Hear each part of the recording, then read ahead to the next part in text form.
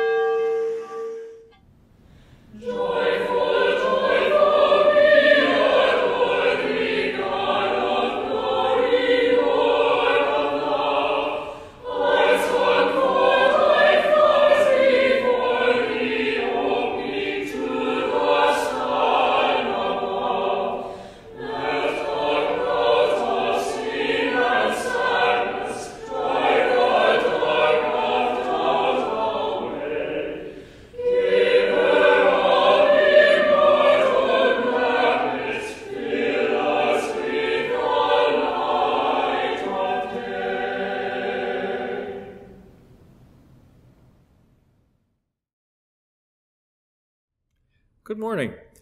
If you have a copy of the bulletin, please join me in the call to worship. God is our refuge and strength, a very present help in trouble. Therefore, we will not fear, though the earth should change, though the mountains shake in the heart of the sea, though the waters roar and foam, though the mountains tremble with its tumult. There is a river. Shall we gather at the river? A river whose streams make glad the city of God, the beautiful river. A river whose streams make glad the holy habitation of the Most High. Shall we gather at the river that flows by the throne of God? Let us together worship our God.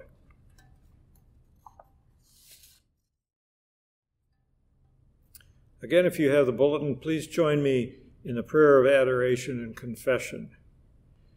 God of grace, we confess to you the sin of our pride.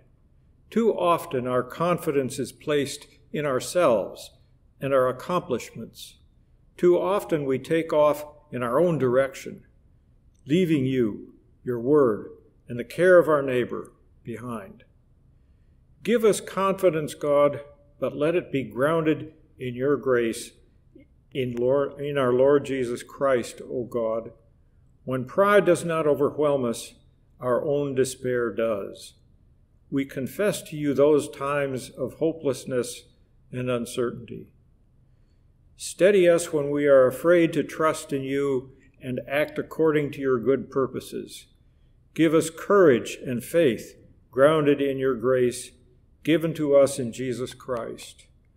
Above all, assure us that, as the Apostle Paul preached, you are faithful, passing over our sins and rescuing us with forgiveness through our Lord Jesus Christ. Amen.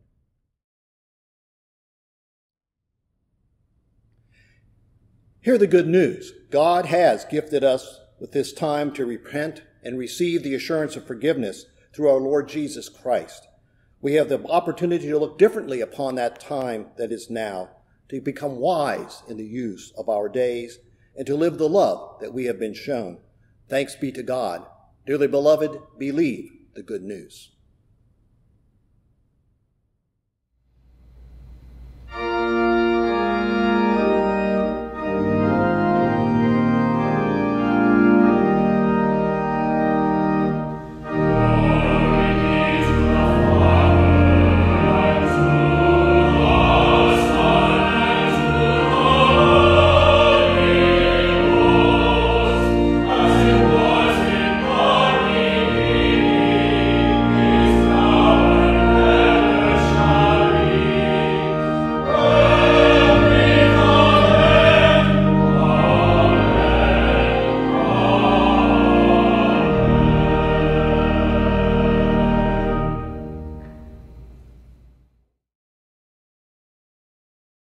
The scripture from the Hebrew Bible today is from Leviticus 19, verses 1 and 2.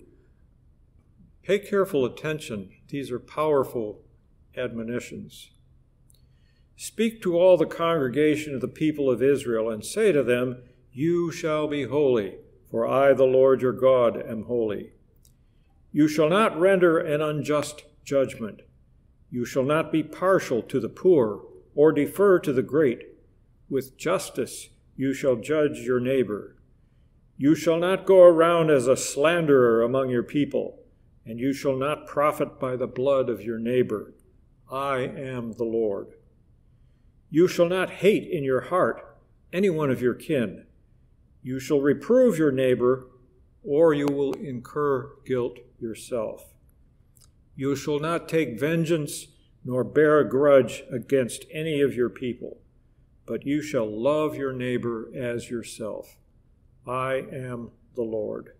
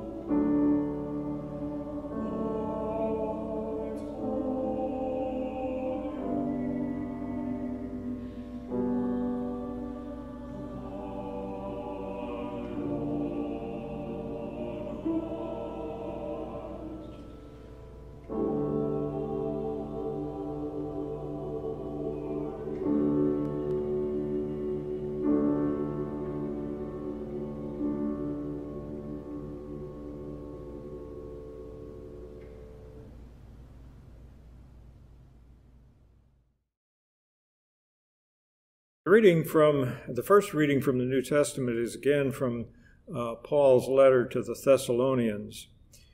You yourselves know, brothers and sisters, that our coming to you was not in vain, but though we had already suffered and been shamefully mistreated at Philippi, as you know, we had courage in our God to declare to you the gospel of God in spite of great opposition. For our appeal does not spring from deceit or impure motives or trickery, but just as we have been approved by God to be entrusted with the message of the gospel, even so we speak, not to please mortals, but to please God, who tests our hearts. As you know, and as God is our witness, we never came with words of flattery or with a pretext for greed, nor did we seek praise from mortals, whether from you or others, though we might have made demands as apostles of Christ. But we were gentle among you, like a nurse tenderly caring for her own children. So deeply do we care for you that we are determined to share with you not only the gospel of God, but also our own selves, because you have become very dear to us. Today, as we come to God in prayer, let us open our minds and hearts in an attitude that allows God's Spirit to move among us. Let us pray. Almighty and gracious God, we are grateful for this day that you have given us to worship you, to be together and to prepare ourselves for another week. And on this day, we want to remember the day of Reformation, those years ago when people saw the need for a reformation of the church, a time for cleansing, a time for remembering a time when we begin to experience you in a new way. Those early reformers were not protesters against, nor are we. They were witnesses for you and the Word, and we too have come to be inspired by that same living Word. We want to witness the truth of life your Word declares. Help us to be truthful at all times and in all places, even when the truth hurts us. We want to witness to faith, for faith is life, not works. Faith is what we always hope for, and hope in you gives us that kind of hope that never lets us down. Those reformers were doubters of what was real and what was just for self. And when our minds insist on evidence before belief, lead us in using our minds to search for what is true. And when we become doubters in order to save ourselves, take us through our doubts to firm foundations for a faith that lives. When we doubt in order to find certainty through our own experiences, guide us to those experiences we need to be certain of your presence. The reformers, O God, were not divisive folks. They sought a unity of spirit. So as we gather together, may we be aware of the Spirit that is moving through other gathered congregations, that speaks of unity of hearts and minds among Christians, and with a different name, that what we profess the same God, the same Christ, and a Holy Spirit that leads us all. We remember today those individuals and situations we have raised within our hearts and minds. Send the Spirit of Christ to guide us as we go forth to serve. It is in Jesus' name we pray the prayer that he has taught us to pray together. Our Father, who art in heaven, hallowed be thy name. Thy kingdom come, thy will be done on earth as it is in heaven. Give us this day our daily bread, and forgive us our trespasses as we forgive those who trespass against us. And lead us not into temptation, but deliver us from evil. For thine is the kingdom and the power and the glory forever and ever. Amen.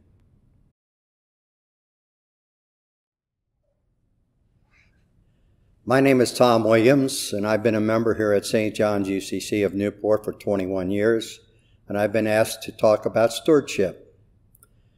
The first important step in good stewardship is knowing why this church exists and what we are trying to accomplish. This is done by creating a mission, vision, and values statement. The first step sets the direction and decision to make a model for the church. The next step is to look at the strategic objectives that require financial support and allocate dollars for these church goals. Spending decisions will be made as money is allocated to fund various ministries, and using wisdom spending is critical to good stewardship. A good decision model helps to determine if this is something we want, need, or have to have. A church budget guides spending decisions. However, it is important to make sure the budgeted monies are spent on what it was allocated for. Do not have a conflict of interest. Spending ministry resources should be made with the interests of the church in mind. We should not lose sight of the fact that we are stewards in promoting God's way. I believe that the people on the leadership team are doing these things and have done a great job. We are currently discerning on how, with God's help, we can find ways to increase our membership in order to better do God's work. If you don't have a church home, won't you consider coming and joining with us?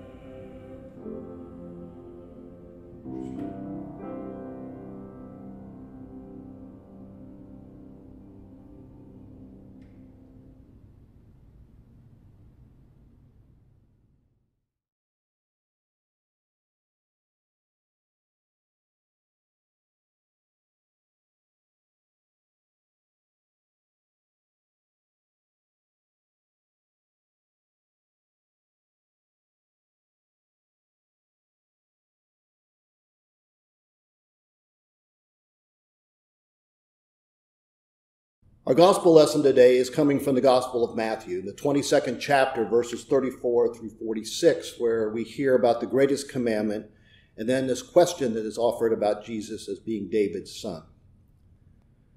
So when the Pharisees heard that he had silenced the Sadducees, they gathered together, and one of them, a lawyer, asked him a question to test him. "Teacher, which commandment in the law is the greatest?" He said to him, "You shall love the Lord your God with all your heart and with all your soul and with all your mind. And this is the greatest and the first commandment. And a second is like it, you shall love your neighbor as yourself. And on these two commandments hang all the law and the prophets." Now while the Pharisees were gathered together, Jesus asked them this question: "What do you think of the Messiah? Whose son is he?" And they said to him, "The son of David." And he said to them, "How is it then that David by the Spirit calls him Lord, saying, 'The Lord said to my Lord, sit at my right hand until I put your enemies under your feet'? If David thus calls him Lord, how can he be his son?" And no one was able to give him an answer, nor from that day did anyone dare to ask him any more questions. May God bless this reading, hearing, and understanding of his holy word. Total discipleship is both a challenge and a comfort. And therefore, Jesus is both calling us and caring for us as he uses a response to a critical question as his vehicle to do that. To love the Lord your God with all your heart and with all your soul and with all your strength is a big order. But if you check this same text and story with the Gospel of Mark, he says our discipleship is with all our heart, understanding, and strength. So the different words that are used by the two gospel writers tell us that the important word is all, not what we are to do when we love him. So this experience of Christ with the Pharisees that we heard about, or the widow story that we know who gave her mite, helps us. Jesus commends the widow. Why? Because she gave her all. He didn't commend the amount, but all that she gave. If you remember the story of the pearl of great price, Jesus states that the merchant sold all of his possessions in order to secure that pearl. And he told that in relationship to discipleship, to the kingdom or the realm of God. So the question for today, quite simply, is it possible to be a part-time Christian? Or more properly, is it possible to be a partial Christian? So the answer of Christ would seem to be today, no. For some, this call to total discipleship or total commitment is too much. And they, like the story of the rich young ruler, they want to want to turn and walk away. And our response is, well, why don't you wait? God does not make demands without providing some kind of resource. In my career, in a lot of the churches I have served, sometimes there is a confessional, and it goes like this in most churches, something like, "Almighty God, unto whom all hearts are open, all desires are known, and from whom no secrets are hid, cleanse us from all unrighteousness." And in response to that is an absolution or assurance of pardon, which says something like, "In the mercy of Almighty God, Jesus Christ was given to die for you, and for his sake, God forgives you of all your sin." The challenge of total discipleship is matched and bettered by God, who gives his all to us in Christ and accepts all of us, our whole being, and has forgiven us totally. So that's the answer to our question or partial commitment. God sets the pace, but is encouraging us to respond. The exciting part of this security and comfort is that comes from this relationship is that no longer do guilt and shame take precedence. And no longer do jealousy and envy have a place, or that keeping up with the Joneses standard that we sometimes buy into. That gets set aside. When you give your all to God, you don't worry about the comparisons between other people. And once the commitment is total, then you know that God cares for you because of who you are. Your willingness to be in a relationship with God, not how much you have done or done to someone else. It doesn't take a special person to be a Christian, but it takes all of any person to be a Christian. For most of us, most of the time, we live our lives in segments or compartments, and we measure time as how much we spend in working or traveling or eating or sleeping. We give so much time to our family. We give so much time to our work. We give so much time to our faith. Maybe we even count up those times and keep a chart. But total discipleship allows a different perception or perspective on living. It's not a portion of our time that we give to our faith, but the permeation, if I can use that word, of all of the time and all of the activity that we do. That's all discipleship. So a person is a Christian whether you're at work or with family or community service or whatever. All of life and every activity of living is seen through the eyes of the kingdom or the realm of God. The one thing we need to remember is we'll never understand the message if we don't know the source. So it's when we come to understand the nature of God, God that's loving and full of life, then we can respond to God's call for this total commitment. And there are 5 points I think can summarize. There might be more, but I just want to raise those 5 today. God's call is to life. He says, I have come that they may have life more abundantly. 2, God doesn't expect more from you than you can give. It's like the story of Jesus and the young boy in the Gospel of John with the 5 barley loaves and the 2 fish, and Jesus blesses it and feeds the entire multitude when the disciples thought there wasn't enough. 3, the call to total commitment is as comforting as it is frightening. You don't have to worry about being in comparison with somebody else in the world. If you give all over to what you can control, let God take care of the other people. We take care of ourselves. When you need help in deciding what to do, think of the questions. Who is in control of my life? What is the object of my business or maybe busyness? Where am I headed? Ultimately, where am I going? And lastly, when your life is totally committed to God, you can truly receive, respond, and rejoice in your daily living. Because you know that you belong. You belong to God. You are grounded in something, and that God will take care of you. I think those points summarize our attitude and our commitment to a loving God. And then we should be able to understand the words of Jesus when he says to us, the greatest commandment is, you shall love the Lord your God with all your heart, with all your soul, with all your mind, and with all your strength. Love all. Amen.